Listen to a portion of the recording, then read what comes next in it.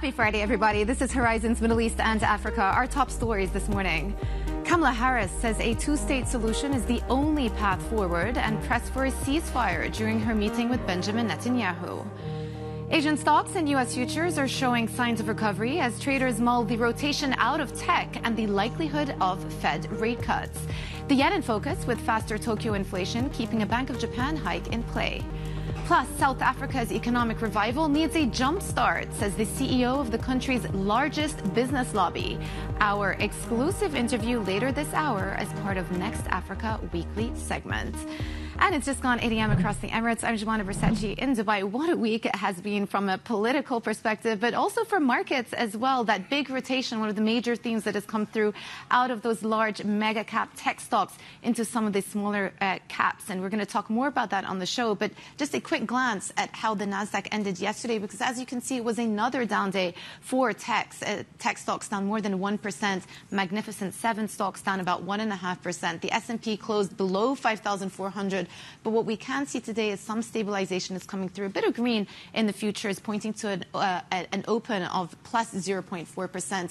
10-year yields also in focus today. We're sitting at 4.24%. Don't forget, we've got the Fed meeting coming up next week. And even though a former Fed official, Dudley, thinks that the FOMC should begin their rate-cutting cycle as of next week, there isn't a lot priced in. We're still sitting at around 66 basis points for the full year. And also don't forget, later today, we have that PCE print, a key inflation gauge as far as the Fed are concerned. So dollar yen continues to be in focus as well. One of the major trades that saw a bit of a shakeout this week. We saw almost a 7-point move over the course of the last 10 days with the currency pair. But let me just switch on, and I just want to show you a quick recap of how the earnings season has done so far. This just gives you an idea of how the different sectors within the S&P have done. So you can see the market reaction for energy stocks has been quite positive post results, up about 4.5%. But down at the bottom, look, consumer staples down 5% on days where they've released their earnings. Discretionary down 2.6%. Part of that basket is autos. Yesterday, huge down day yesterday for Ford. The stock was basically ended the day about 16 to 18% lower. So a really shocking move. Its biggest down day since 2008. Switching the board again, and here I just want to highlight the massive rotation trade that has gone through as well, out of those mega cap big tech stocks into the Russell 2000. And here you can see quite clearly what the bar charts have signaled over the last couple of weeks. But ultimately, what we're seeing here is that this 3-week outperformance of the Russell 2000 is the biggest outperformance since 2000. So a lot to digest there in terms of the rotation. But let's also check in on how markets in Asia are faring. Avril Hong is in our Singapore studio. Avril. Yeah, Jumana, Asia's stock market rout this week, taking a bit of a break. A lot of this has been driven by the climb in the Japanese currency, but overnight we saw it giving up some of its gains, moving off the 152 level, and this was after faster than expected US GDP numbers. So some gains in the Nikkei after heavy selling pressure earlier in the week. Even Chinese stocks are a bit firmer, and this is at the end of a week where we've seen the PBOC easing a fair bit. That's prompted this rally you're seeing in Chinese bonds, the yield on the 10-year hitting fresh record lows. The TAIEX is the outlier today as Taiwan markets reopen after a typhoon. They're playing catch down to the questions swirling around the AI narrative. Jumana. Avril, thank you so much.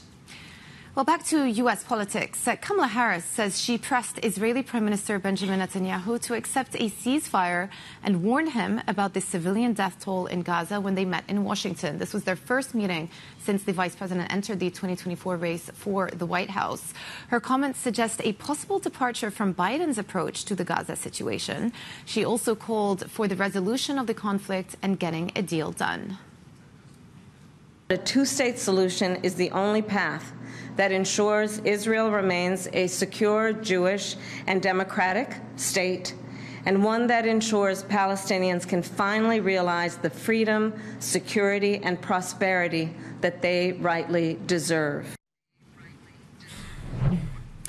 For more, let's bring in Bloomberg's Vonnie Quinn, who joins us from D.C., and our reporter in Jerusalem, Dan Williams. Vonnie, I just want to start with you. We know that Prime Minister met with both President Biden, but VP Kamala Harris as well. And for many around the world, this was our first opportunity, really, to get a glimpse of how the VP is thinking about the war in Gaza. What did we learn from that meeting? Yes, and you'll notice, Jemana, that there were public remarks, right, which is quite unusual. We didn't see sort of planned public remarks from Joe Biden with this particular meeting, even though he said some of the same things to Prime Minister Benjamin Netanyahu. It's clear that Kamala Harris wants to signal an alternate approach, something maybe more strident than perhaps Biden is known for. It's also clear that she wants to reach out to those parts of the electorate that had definitely felt alienated by President Biden over the last year or so, given that there was protest that the whole world saw around campuses. There was even police called in certain circumstances to break up these protests. And there were protests on Capitol Hill today, not least of all, almost 40 representatives and senators that didn't attend that speech by Netanyahu. Yeah. Dan, let me put this next question to you, because I thought it was really interesting that in comments to reporters after that meeting, the VP Harris said that the two-state solution is the only path that ensures Israel remains a secure, democratic state. How is that likely to go down within the Knesset, which not long ago rejected any notion of a two-state solution? It certainly wouldn't go down well, neither in Israel's legislature or, I imagine, among the wider Israeli public, given this Gaza war, given the Hamas attack on October 7th that triggered the war. There's very little patience for the idea of a two-state solution. This is an idea that's been flagging for a decade now, since the last set of talks between Israel and the Palestinians under U.S. sponsorship broke down a decade ago. However, the vice president is not really stating a new position. This has been the stock U.S. position. In fact, international consensus going back more than 3 decades. And indeed, the former U.S. president, Trump himself, spoke about Palestinian statehood as part of his Middle East plan launched just a few years ago. So Israel really is setting out a position that's out of sync with much of international opinion. Yeah. Dan, let me just ask you more broadly how the reception has been to the speech that the Prime Minister gave to Congress yesterday. Very polarizing speech. It was very fiery. It was almost an hour long. How did it go down back home within the Israeli public? Did it resonate well? I think there was widespread appreciation for Netanyahu's showmanship, the virtuosity of the delivery of that speech. I think no one doubts that as an orator, he's very strong and he's very good at setting out Israel's position. However, in the polls, his standing is not good in Israel. There is much rancor over the fact that under his watch, the October 7th attack took place and Israel failed really to mount an appropriate response. This is a protracted war that's inflicted casualties on Israeli troops and civilians on October 7th on a scale not seen in decades. So I don't think it's done that much to win back domestic support. However, I've heard grudging appreciation even among those who don't necessarily like the Prime Minister or don't want to see him stay in office for the fact that as a national spokesman, as someone who is potentially capable of shoring up what appears to be eroding bipartisan support in the United States, he put on a very good show. Well, speaking of that bipartisan support, we know that the Prime Minister, Mr. Netanyahu, is also making a trip to Mar-a-Lago today, Vonnie. He'll be meeting with former President Trump. And President Trump himself, at this point, is refusing to commit to any debate with the current VP, Kamala Harris. What do we know about the strategy here and whether or not there will be some form of a debate between Harris when she's formally nominated as the presidential candidate and former President Trump? Well, that's the sticking point, according to the Trump campaign. You said it there, Jemana. She hasn't been formally nominated, and the way the Trump campaign put it, it was that the Democrats are in such disarray, there's such chaos there, that it would be imprudent to commit to anything before there is a formal nominee, that, you know, Harris may not even be it, which is a little ludicrous at this point, given that No one is suggesting that there will be any kind of challenge to Kamala Harris as the nominee, except for the Trump campaign. However, they are entitled to do this and to say what they want to say. It is interesting, though, because it comes just a few hours after Harris spoke to reporters. She was coming back from Houston, having spoken to a lot of union workers and teachers and so on in Texas. And reporters asked her, will you debate Donald Trump? And she said, let's go. Let the electorate see this split screen. I'm fine with this. And Trump himself had brought it on himself. He had a call with reporters on Monday, and he said he wanted to debate Harris. In fact, he would be quite happy debating her more than once, after which we got proposals from Fox and from NBC for 2 more debates added to the September 10th ABC debate that had already been agreed to by both camps, I should say. But now the whole thing is, on pause until at least the DNC August 17th and beyond. Well, so far what we got this week is Harris is going out on the attack, and President Trump seems to be refining his own attack lines. Bloomberg's Wani Quinn and Dan Williams, thank you so much for your contributions. Now, still ahead, we hear from South Africa's largest business lobby about the important role of reviving state-run logistics and getting the nation's economy back on track. This is Bloomberg.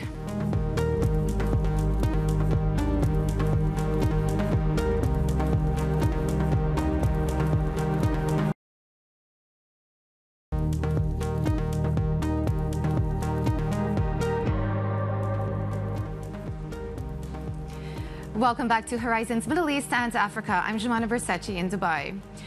Wall Street equity futures showing signs of recovery as traders balance resilience in the U.S. economy with firming expectations of Fed cuts in coming months. Faster than expected second quarter GDP growth suggests demand is holding up under the weight of higher borrowing costs. That might buy the Fed more time before having to start the easing cycle. Joining us now to discuss is Norman Villamin, the UBP Group Chief Strategist. Good morning to you, Norman. Maybe let's just start with the price action that we've seen over the past week. Earlier on in the show, I was talking about this big rotation that has taken place out of the mega cap tech stocks into the smaller cap Russell 2000. In fact, it's the biggest rotation we've seen since year 2000. What do you point that down to? And is it likely that this rotation move is going to continue to have legs? Yeah, look, there's the gap between valuations really for years. All right. We seem to be having a little bit of technical difficulties here. We will look to reestablish connections. But of course, one of the big themes that we have been talking about is that big rotation trade in the context of a bigger pullback that we're seeing across all assets, not just in equities. The Nasdaq for the week is down more than 3.5%, S&P down more than 2%. But then you think of dollar yen as well. Take a look at some of the price action that we've seen in some of those key currency pairs. We'll be talking about that ahead of that Bank of Japan meeting next week. Expectations are growing that that hike is going to come through. But today you can see that the futures are stabilizing. S&P futures are leaning towards the green, up 0.5%, and the 10-year yields are still at around 4.24%. It seems as though our guest has come good. Norman, what do you have to say about that rotation trade that I asked you about? Yeah, look, the valuation gap between the large and tech stocks in particular and small cap had gotten very, very wide. You're starting to see earnings pick up in some of these small names, and we think that was the catalyst to close that gap. But we think now, in terms of valuations, they've gotten to fair value from here. And so investors need to be a bit cautious about continuing to push that trade. Yeah, I was reading a note written by our Bloomberg colleagues about the scale of the pullback not being unusual, but the timing and the magnitude of how quickly it's happened is slightly unusual. What do you make of the speed of the declines that we've witnessed the last couple of days? The speed has been breathtaking, really, in terms of how rapidly money has shifted from what it had been focusing on tech into the small cap trade. We think that really can be attributed to the concentration of positions that you have right now. And overall, what we're seeing in a lot of trades is this rapid rotation and fast moving of money. And so it's really a characteristic of the market as a whole, and I don't think really only focused on this small cap trade. We've got a Fed meeting coming up next week. I know former New York President Dudley hinted yesterday, or said yesterday, that he thinks the FOMC should begin the rate-cutting cycle. There is not a lot priced in for next week. How likely is it that the tone of the conference is going to affect the trajectory of where stocks are headed from here? Is there anything that could come out next week that could put some support to the sell-off? Well, I think, as you pointed out, the GDP growth numbers yesterday were fairly strong and surprising the markets a bit. And so that will allow the Fed to, I think, fairly confidently stay focused on the September meeting for a cut. So I don't think there's going to be any surprises coming out of next month. It'll allow the market to focus on the start of a rate-cutting trajectory in the fall rather than next week. I see that in your notes you still like to hold gold. It's been a tricky week for the precious metal, which is interesting because you would have thought with further interest rate cut expectations that the precious metal will be doing well. But it seems to be one of those trades that is getting shed alongside all of these other widely held trades as well. Do you still see scope for gold outperformance this year? We do think gold remains a very attractive investment for investors looking in the year end and into 2025 from here. One of the key reasons why we think gold is sold off with everything else is what we've seen with the strength in the Japanese yen. That's been funding a lot of these speculative trades over the course of the last 6 months. When we look at the underlying fundamentals of gold, and we think will be an easing policy environment going into year end, we think that'll be a tailwind that allow gold to resume its rally. And just to round things up, let me just ask you about the other major currency pair that everyone seems to be talking about, dollar-yen. We have seen a massive shakeout of positioning there. How do you think this is going to bode for the Bank of Japan meeting next week? There is an expectation that they will hike. Does that provide further stabilization to the yen, or is that factored into the price at this point? Oh, look, we think that there has been a lot of short positioning in yen. Obviously, a lot of that has closed with the rally, the strength that we've seen against the dollar. But it wouldn't surprise us to see a bit more strength coming in here on the yen, especially as the Bank of Japan continues to unwind its easy policy, and on the opposite side, the Fed starts to ease. And so there's a bit more left, we think, in dollar yen here. All right, Norman, going to leave it there. Thank you so much for joining us on the show today. Norman Villamin, UBP Group Chief Strategist. Also coming up, Hermes is bucking the luxury slowdown with the higher sales, but flagging weakness in China. We've got the details next. This is Bloomberg.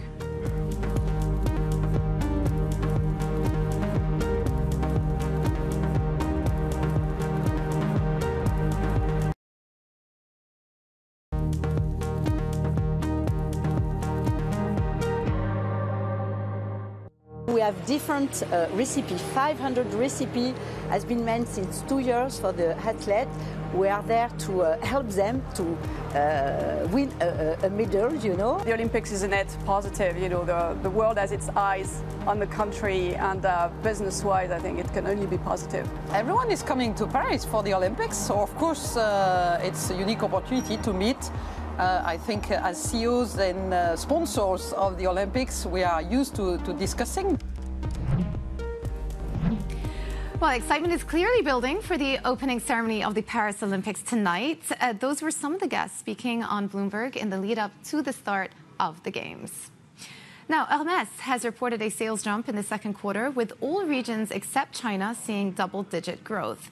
The Birkin bag maker is weathering the luxury demand slowdown better than its peers, thanks to its reliance on the wealthiest clients. So for more on this, Bloomberg's Rachel Chang joins us now from Hong Kong.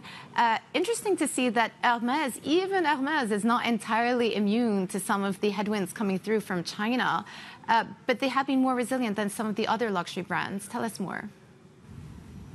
Right, that's right. I mean, Hermes is much more reliant than the other luxury houses on that ultra high-end kind of buyer, you know, the sort of buyer that has multiple Birkin bags. So in that case, they were resilient because, you know, that segment, right, the billionaires are fine. So that segment is not being affected by what we're seeing in the wider economy. However, it was seeing a lot of weakness in its more affordable items, such as silk scarves, which does point to that picture we're seeing across the industry, which is that aspirational kind of upper middle class consumer. They're really pulling back across the globe, and that's impacting a lot of fashion houses. And also the picture in China remains very complicated and very challenging.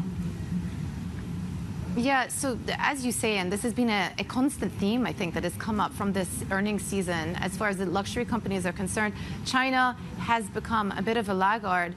On the back of that, is it likely that we will see a change in strategy from these companies? Can they change their strategies to pivot away from too much reliance on China?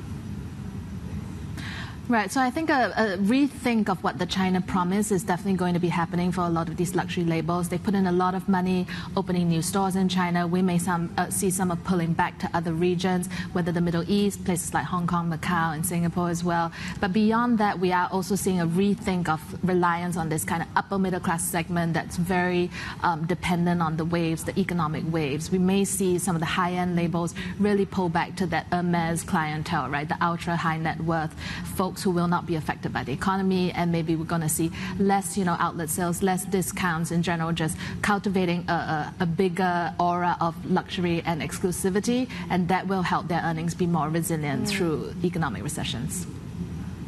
Yeah, it's ironic. You never would have thought that the fact that they don't offer discounts would make the brand a lot more coveted. But, you know, I guess that's how some economic goods behave. They become more precious the more expensive they are.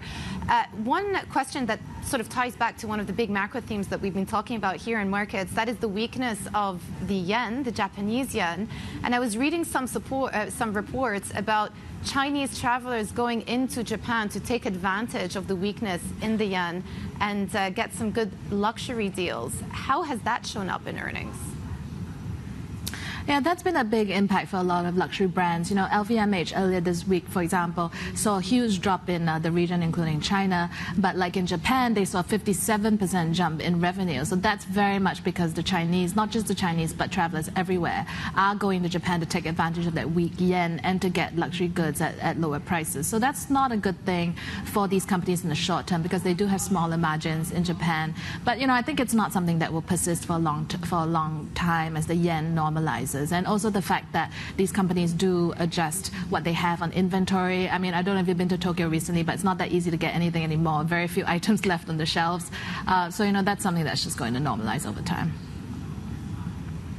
No, I haven't been to Tokyo recently, but I do want to go, if anything, not for the luxury, but for the delicious food. Rachel, thank you so much for the report. All right, a quick look at equity futures before we head to our break. We are seeing a bit of stabilization come through after a big sell-off for major indices in Wall Street for the most part of this week. We're tracking about 2% lower for the S&P, NASDAQ down 3.5%. Today, though, there's some green on the screen, so it looks as though things are beginning to turn around. We do have that PCE print to watch out for later. All right, also coming up on our show, our next guest expects the Bank of Japan to hike rates at next week's policy meeting. More analysis with Mahjabeen Zaman, Head of Foreign Exchange Research at ANZ next. This is Bloomberg.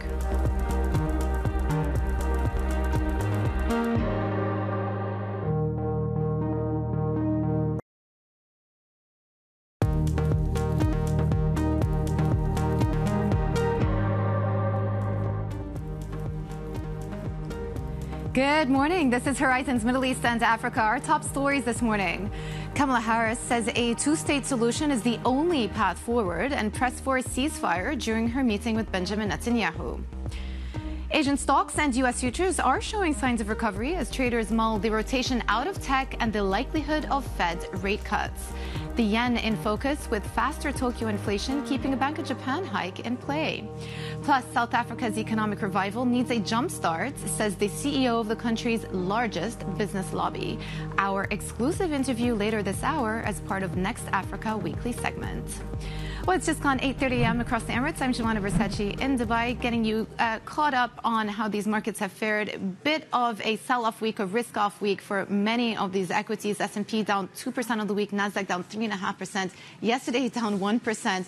But what we are seeing is some stabilization come through in the S&P futures this morning, pointed to an open in the green as we look ahead to that PCE print later today. 10-year yield sitting at 4.24, still around 66 basis points priced in terms of rate cuts by the end of the year. No one expecting them really to do anything in the meeting next week. And then dollar yen still in focus as well. We're going to talk about FX in a couple of moments. But just a quick recap of the earnings season, because it is interesting to see some of the market reaction that we've had, the price action after results have come through. Energy, big outperformers, up 4.5% post results. But on the flip side, what we've seen is big drops in staples, discretionary. Those are the sectors of the markets that have underperformed, have sold off once results came through.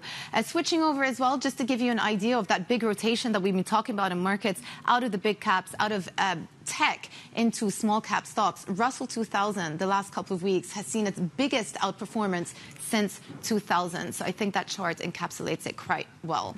Let's also check in on how markets in Asia are faring. Avril, what are you watching out for today?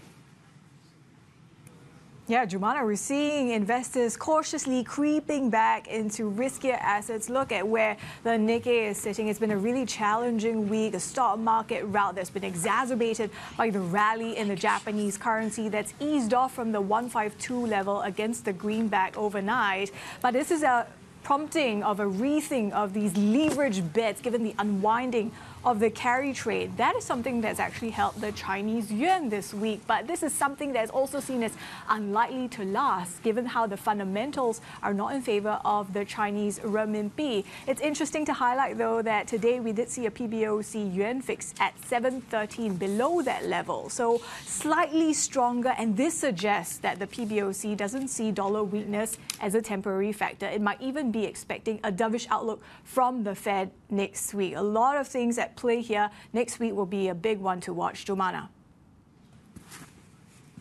Avril, thank you so much. All right, switching over to the region, Egypt has raised prices for a wide range of fuel products by up to 15%. This latest trimming of state subsidies follows a new pact with the IMF. Egypt is battling its worst economic crisis in decades and trying to recalibrate its economy after securing a global bailout of around $57 billion led by the IMF and the UAE. Joining us now is our local brain in the region, Ziad Dawood, our Chief Emerging Markets Economist for Bloomberg Economics. Let's talk more about their decision to raise fuel prices by 15%. This also follows on, I think we spoke about it, their decision to raise the price on bread as well not so long ago. And yet I noted this hasn't stopped inflation from dropping the last couple of months. No, it hasn't. And the reason is there are other factors at play. One of the factors is the fact that basically traders in the local market were pricing goods and services at the black market rate before the devaluation in March. So when the devaluation happened, and it happened at a lower price at the black market rate, that led to weaker prices than previously anticipated. That's one reason. The other reason is what our reporters reported on, is the fact that it's sort of, despite inflation being close to 30% in Egypt, there is almost something like a deflationary spiral where people don't buy goods because they expect the prices to drop, and that causes the price to drop. And that's happening in some sectors like appliances and durable goods. Yeah. So inflation is still rising. The prices are still rising, but they're not rising at 35%, they're rising at 25%. And of course, if you think about it in the context of the stabilization of the currency that has come through, it feels as though it does actually open the door now for the Central Bank of Egypt to start thinking about cutting interest rates. Yes, so you've got the local inflation rate, which is obviously dropping. It's still high, but it is actually going in the right direction. But also importantly, globally, the global yields and global interest rates are set to fall, and that should help Egypt to lower interest rates sometime later this year. Yeah. Ziad, I want to turn your attention to another piece that you've written, which is quite controversial, I would say, and it's about it's on the terminal, but essentially what you're saying is that despite their label, Saudi non-oil sectors still very much depend on oil prices. So talk us through your thesis here. Yeah, it's not very controversial. It's just the name is a bit misleading, and we get asked several times about it, and people cite non-oil growth as a sign of diversification, and it isn't. If you look at data from the 1980 till today, you can see a clear trend. When oil prices rise, non-oil growth rises. So when oil prices are below $40 per barrel, you get growth below 2%. When they're above $100 per barrel, you get non-oil growth at around 8%. In between, it's a clear trend. So that's like the empirical data in front of us. Yeah. If you think about theory, when oil prices are high, government hires more public sector workers. That counts as government services in GDP calculations, and government services are non-oil activity. Yeah. When oil prices are high, government builds more. That counts as construction. Construction is a non-oil activity. Again, but these are all funded by petrodollars. So yes, non-oil growth is a good thing, but it's still fueled by high oil prices. Yeah, fueled for now, but ultimately, the goal is to get to a position where there's less dependence on those petrodollars. But, I think the context here is that because they're so reliant on petrodollars still, to your point, everyone's so fixated on what their break-even oil price is. And speaking to many people in the markets, from the debt side, investors, people tell me that it doesn't really matter because anyway, Saudi's debt to GDP is starting from such a low base. It's very easy for them to place. There'd be no issues for Saudi Arabia to place bonds into the market. So why are we so fixated on where this break-even oil price is? It doesn't really matter. Sure. So there's not one break-even oil price. There are two, at least. There's one, which is the government needs to balance its books, and that's related to debt and all that stuff. And that matters in the sense that people care about how much Saudi will issue. And, maybe there's demand when oil prices are high, but maybe that demand will fade when oil prices drop. But that's one measure of diversification. The other one is what people call the external break-even price of oil. And that's the price that Saudi needs to fund its imports and offset remittances outflows, roughly speaking. And for me, I like this measure more because its direction is a better measure of diversification of the economy. And the direction is fairly clear. That price was $44 per barrel in 2018. If you look at balance of payments data from the first quarter of this year, that price has risen to $71 per barrel. So the direction of it tells me that Saudi is more reliant on high oil prices. So interesting. $71 is the number then, or the number that you care about. Ziad, thank you so much for coming on our show. Ziad Dawood, our Chief Emerging Markets Economist for Bloomberg Economics. Now, investors have been rushing to buy the yen on bets that interest rates are finally about to tip in Japan's favor when the Bank of Japan makes its decision next Wednesday. The currency is holding on to an advance of about 5% against the dollar since just before it began surging on July 11. But some investors are warning that the rally is fragile, particularly if the Bank of Japan disappoints expectations. Let's bring in Mahjabeen Zaman, Head of Foreign Exchange Research at ANZ. Why has the yen rallied so much? Is it Bank of Japan expectations or just unwind of carry trades? Look, I think there are multiple factors that have been driving this. I think June 11 and 12, we had the intervention. That was the first step, which brought, dollar yen lower. And then, of course, over the last week, what we have seen is that political figures in Japan have been talking up the yen, saying that, the weak yen is not good for the economy. Bank of Japan needs to take action. That's another driver. And, of course, we had the big interview with Trump, where he specifically targeted weaker dollar. But what he did mention was the yen and the Chinese yuan specifically. So all these drivers, along with, of course, the Bank of Japan meeting that's coming up, in totality have, resulted in the sharp moves we've seen lately. Are you expecting to see more FX volatility into the U.S. elections this year? Look, I think, volatility in a U.S. election year tends to pick up from July onwards. So it's not surprising that we are seeing volatility starting to pick up in equity markets. And of course, this is all coming at a time when, Federal Reserve is about to start the easing cycle as well. We think they're going to start cutting in September. Surely volatility will pick up. A lot of political rhetoric tends to impact markets as it has so far. And I think that's going to continue. I just look at the price action in the last week, and it seems to me that we're seeing a shakeout across every single popular, widely held trade, be that NASDAQ, be it Magnificent Seven, AI stocks, semiconductor, gold, also dollar-yen. And I wonder to what extent this theme of moving out of carry trades in FX space is going to continue the next couple of months. Is this just a repositioning or a trimming of positioning, or do you think it's going to be a sustained change in the way people view these currency markets? I think that's a great question. At least for the yen, we know that positioning was extremely extended. Going into this with short yen positioning at peak levels, and I think at some point this should come closer to being normalized. A deeply undervalued yen may not get to fair value, but at least improve in valuations. We do think that a little bit of that has some room to go. Coming to next week, of course, as we have seen in all Bank of Japan meetings in this cycle, the dollar yen tends to get stronger ahead of Bank of Japan meeting, but then whether the Bank of Japan hikes or not, in both instances, we have seen the yen start to depreciate thereafter. So we might see a little bit of that depreciation come in post Wednesday. Let me ask you about the pound. One of the best performing G10 currencies this year.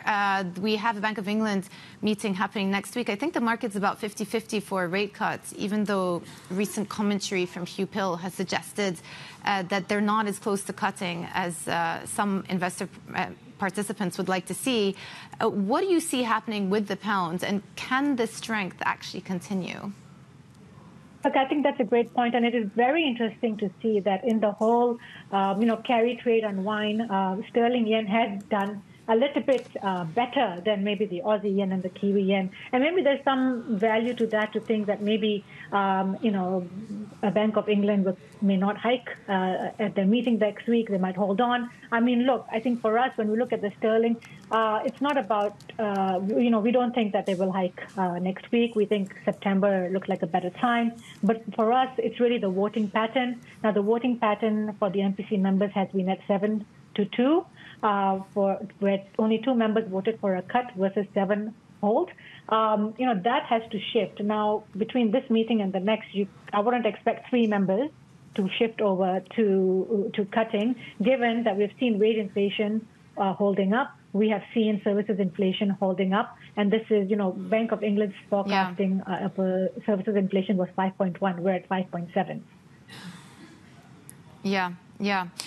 Let me just round up asking about the euro. Anyone who would have sold the euro at 107 on concerns about French elections wouldn't have made money. The euro is trading close to 108.60 now. What is it, that the euro is just shrugged off all of those political concerns now, or are they still there and not adequately reflected in where the currency is trading? I think the French elections, I think the market's seen through that volatility that we had in the FX and the bond markets as well. I think going forward this week, we did see flash PMIs.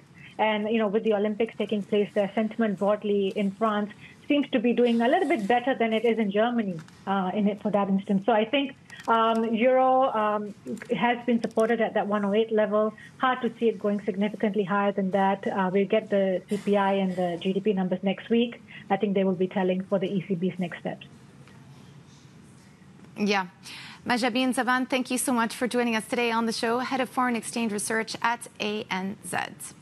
Also coming up, South Africa's largest business lobby group is calling for the new multi-party government to jumpstart the economy with reforms. Our exclusive conversation next. This is Bloomberg.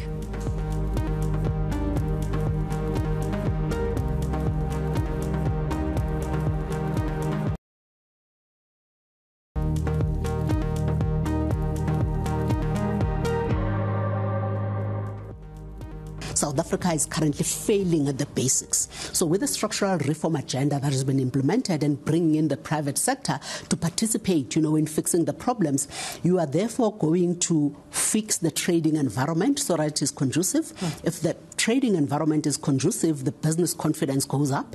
If the business confidence goes up, investment comes in. If investment comes in, we start growing at the right levels. We grew at about 0.6% in 2023. We're projected to grow at about 0.8% in 2024. We're going to be growing at about 1.2% in 2025. Which is still quite low for South Africa. It's low, Jennifer, because the population growth is at 1.6%. So you can see that this has actually been negative growth. So for us to be able to make a dent on unemployment, you need at least to be growing at 3% and higher. So I really hope that with the business, with the fixing of the trading environment because of the structural reform agenda, the business confidence going up, the investment coming in will enable us, to be able to grow at the right levels because there's been minimal foreign direct investment in South Africa. South African economy has underperformed in the last few years. You have seen a shift from South Africa to East Africa, in terms of investment. We have lost our position of being the gateway to the African continent because of the many own goals that we have scored as a country. So we've now been given this new lease on life, and this new opportunity with the GNU, to get this right. And I'm hopeful that that is precisely what we're going to do. And what role, just finally, do you see then some of these bilateral relationships playing? This week there's the AGOA meetings that are happening in Washington, D.C. Of course, we know the review that is potentially happening about South Africa in particular, the relationship with the U.S. I mean, do those need to stay intact? Do the bilateral relationships need to stay intact and potentially improve? Because the U.S. is the second biggest trading partner of this country. Does that play a role in this economic growth story for South Africa? It definitely does. It definitely does. I think one of the areas where we have not getting things right is our foreign policy. And we're hoping again, that with decisions being liberated from Luthuli House, we are going to see a shift in as far as that is concerned. And Luthuli House, you're saying, is ANC? The ANC headquarters, absolutely. So we definitely need a shift in as far as that is concerned. South Africa can get itself out of this economic rut on our own. We need foreign direct investment. We need the international community to back us up. We need confidence in South Africa by the international community. And we don't have enough domestic savings, to can actually revitalize our economy. Very interesting interview there. That was Busisiwe Mavuso, the CEO of South Africa's largest business lobby, saying the new government must focus on reviving state-run logistics. She spoke exclusively with Bloomberg's Jennifer Zabazaja, who is in Johannesburg and joins us now. Just listening to that interview, Jen, it feels as though she's been somewhat disappointed with how fast the South African economy has grown the last couple of years, but would like to see more being done from the government. So how optimistic did you get the sense she was? Right. I think that's fair to say, Jumana. And I think really the messaging that Busi wanted to convey is that this May 29th election is potentially, as she was saying there, a new opportunity, potentially a new catalyst for South Africa to really accelerate some of those reforms that were started before. And a lot of that she gives credit to the GNU, this coalition government. But, as she was pointing out there, there's still a lot of work to be done. There's a lot of these state-owned entities that have really been hobbling any sort of growth in this economy, that the private sector now needs to step in and are stepping in to help support the growth there. And as far as the public sector goes, she believes that the public sector then just needs to create more of a trading environment and implementation, focus on implementation and supporting the private sector in doing this. And she thinks in time, potentially we will start to see some shifts in terms of economic growth in this economy. And if you just take a look at sort of where this economy is at right now, investors seem to be somewhat convinced. I mean, we're seeing a lot of EMs struggling in terms of bonds, but in South Africa, we're seeing investors leaning in. We're seeing returns on some South African denominated debt actually produce some returns for investors. And so it seems like there is some optimism in the air, especially after this May 29th elections. But we will not know really until we start to see some of these numbers coming coming down, in terms of unemployment numbers coming down, in terms of getting things like the ports that are really a lot of the backbone of the export industry here up and running. And she is optimistic, but she does say there is a lot of work that needs to be done, and the public sector needs to step in and support the private sector in doing this, and potentially then we'll see some more FDI coming in and see things really make a turn.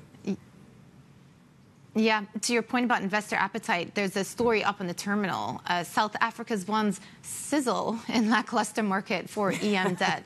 South African bonds have returned 9.3% in dollar terms this year, one of the best performing asset class, to your point over there. Jen, thank you so much. Always good to chat to you. You can find more stories like this looking into where the continent stands now and where it's headed by signing up to our newsletter and podcast, Next Africa, on our website and terminal. And don't miss our monthly show, Africa Amplified. That happens, will be happening next Friday. All right, coming up, it's been a hot summer for stocks across the Gulf. We'll take a deep dive into the region's market performance next. This is Bloomberg.